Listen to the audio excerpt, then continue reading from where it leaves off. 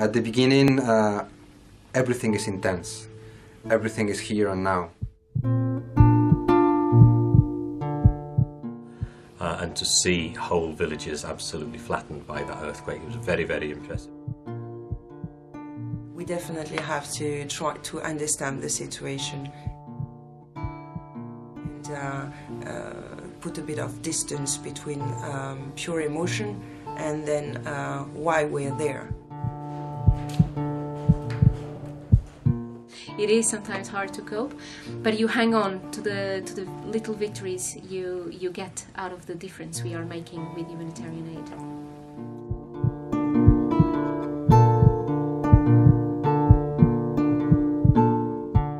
It demonstrates that we can have an impact ourselves immediately. It's not only talking about blah blah blah. And to work on the causes plus on the alleviation of that suffering, it makes the whole thing much more livable. And that little boy expression was absolutely fantastic. No?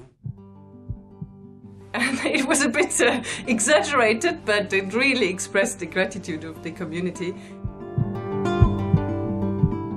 It was a good moment to see how the assistant of the European Commission is changing life.